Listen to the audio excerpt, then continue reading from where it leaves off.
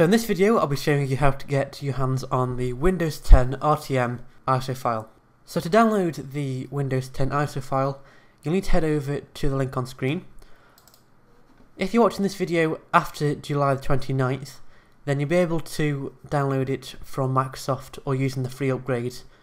But if you want to get your hands on the ISO file before the release on the 29th, you'll need to head over to the link on screen, and I'm just going to paste that into my browser here.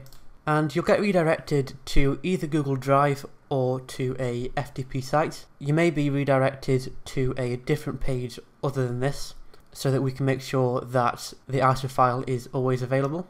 So to go ahead and download it, all you need to do is click on the Windows 10 Pro ISO file, and you'll need to make note that currently only the Pro version is available in 64-bit.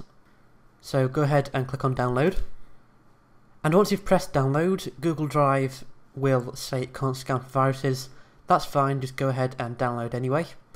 The reason that it can't scan for viruses is because it's an ISO file and Google Drive cannot scan that type of file.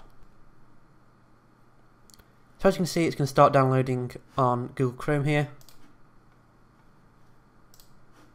And once that's finished downloading, you'll be able to make that ISO file into a DVD so that you can install it, or alternatively you can extract that ISO file onto a USB drive and perform an upgrade.